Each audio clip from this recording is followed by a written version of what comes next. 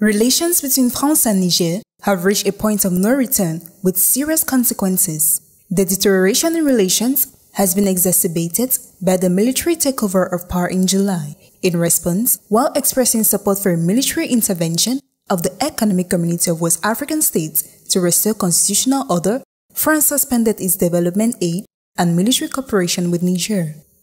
While these actions were intended to maintain a degree of diplomatic and military pressure, they had little international support and had the effect of further isolation of French position in Niger.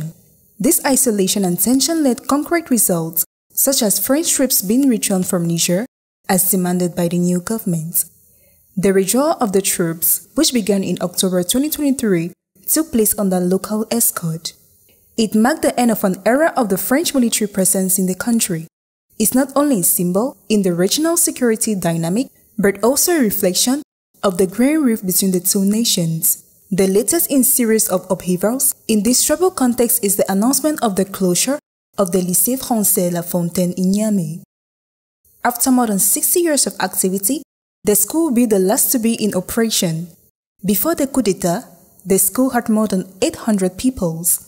Since then, the number of pupils has fallen drastically, and most of them have had to restart to distant learning.